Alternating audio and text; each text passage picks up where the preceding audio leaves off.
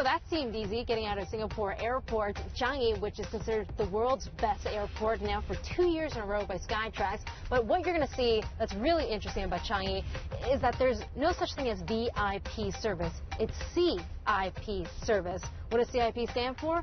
Commercially important people. Who are they? Well, that includes someone like David Beckham. But also, it's for average folks like you and me. And so we're heading on the tarmac now to show you the elite terminal service at CIP. Forget the masses at passport control because I'm a CIP, and that means no lines at immigration, no scramble at the baggage carousel. Instead, it's the bar, food, art, and ambiance.